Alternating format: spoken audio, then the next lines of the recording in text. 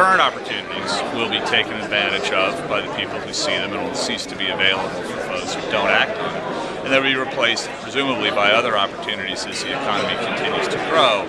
But hesitation is a decision, and it's essentially a no decision. If you don't take advantage of the opportunities that you see, you're essentially satisfied with the status quo, and that's not what about growing a company or growing a portfolio really should be about. It's time to look at your balance sheet, look at what you've been through over the last 3 years, and think about how would I structure things today that's going to take advantage of a likely environment of cheap debt going forward and the prospect of deploying your cash as efficiently as possible.